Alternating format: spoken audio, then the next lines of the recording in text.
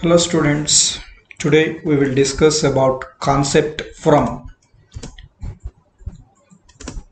sexual reproduction in flowering plants.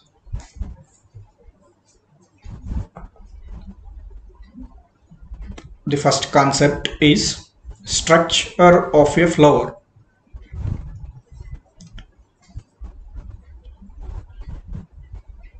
Introduction. Flowers are the organs of sexual reproduction as they produce gametes by meiosis. Famous scientists Linnaeus, Gaspard Bahin, Goethe, and de Condell described flower as a modified stem. Though the flowers may differ in color, size, and arrangement, the basic pattern may remain the same. Parts of a flower. Pedestal. It is defined as a stalk of the flower is called a pedestal. So here in this photograph, see the base of the flower having long, a slender portion, tube-like portion. This is called as a stalk of the flower. That is pedestal. Based on the pedestal, the flowers are of two types. They are pedicellate flowers, defined as flowers with pedicel, are called pedicellate flowers. Examples: hibiscus, rose, etc. Another type, sessile flowers, defined as flowers without pedicel, are called sessile flowers. Examples: acheranthus, saffron, etc. Bract. Flowers develop in the axil of a specialized leaves called bract. So here in this photograph, observe the arrow mark movement. This part is called a stem, and this part of the flower is called as a pedicel or stalk of the flower. This pedicel arises from the axil of this specialized leaf. It is called bract. Another part, bracteole. The small leaf-like structures present on the pedicel are called bracteoles. So this is the pedicel of the flower. On this pedicel, these leaf-like structures are called bracteole. Sides of the flower.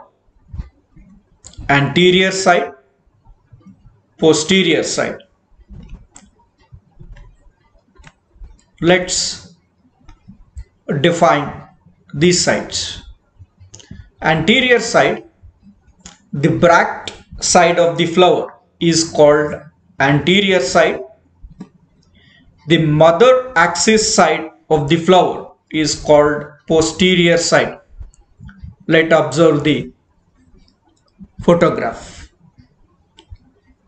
So the surface of the flower, which is facing towards the bract, is called anterior side.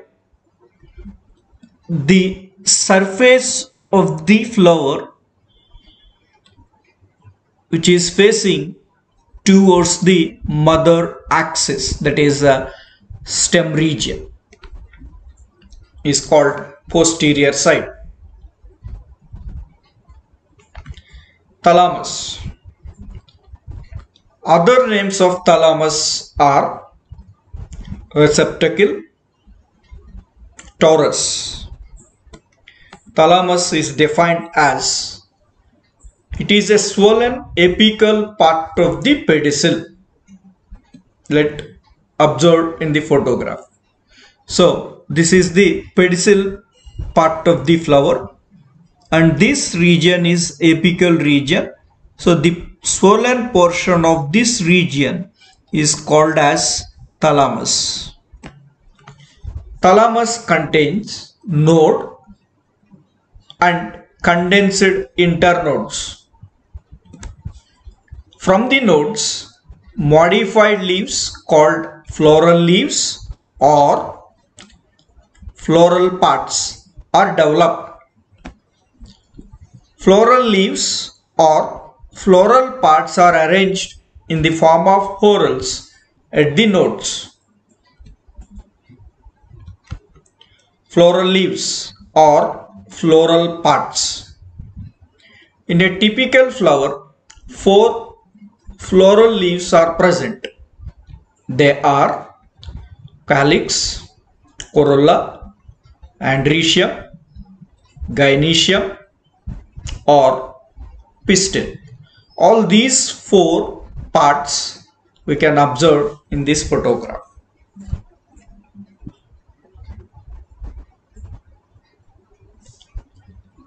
Calyx. Outermost or first whorl of the flower is called calyx. It consists of sepals, and these sepals are green or leaf-like structures. Let's see in the photograph. So this is a flower bud, and these green colored leaf-like structures are called as the sepals. These sepals protect the flower bud.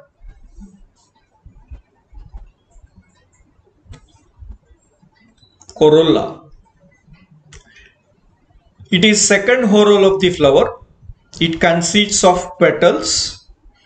Petals are brightly colored and may have fragrance or smell. So we can see in this photograph, this bright colored portion of the flower is called as petals, and these petals helps in cross pollination by attracting insects due to presence of bright color and production of fragrance. Andrecium. It is third whorl of the flower. Andrecium is a male reproductive part of the flower. It consists of stamens, and each stamen is a modified leaf or microsporophyll. Each stamen has 2 parts. First one, filament. It is a long slender stalk that carries food and water to the anther. Second part, anther. It is a bi-lobed structure present in the tip of the filament. Anther produces pollen grains or microspores. Gynoecium or pistil. It is innermost whorl of the flower. Gynoecium is the female reproductive part of the flower. It consists of carpels. Each carpel has 3 parts. They are stigma, topmost part that receives pollen grains during pollination. Style. It forms the neck of the carpel. Ovary. It is a swollen basal part of the carpel. It contains 1 or more ovules.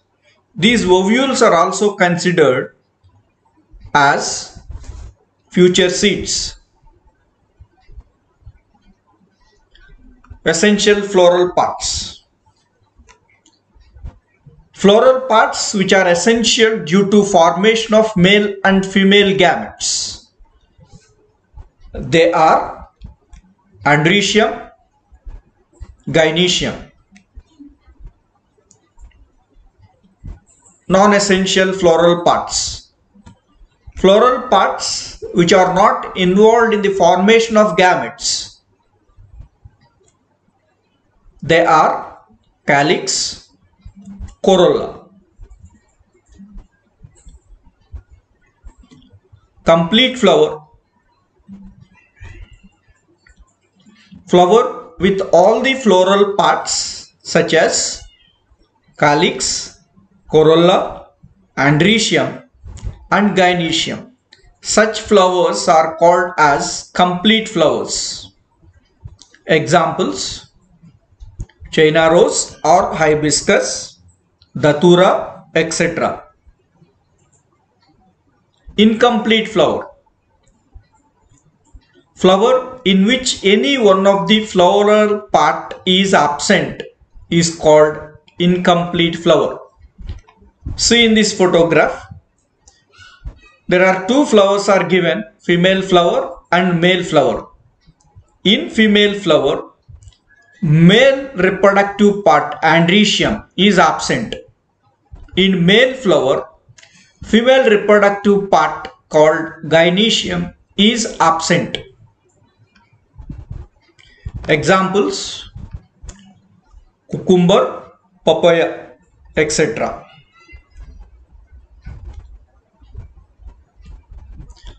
Perianth.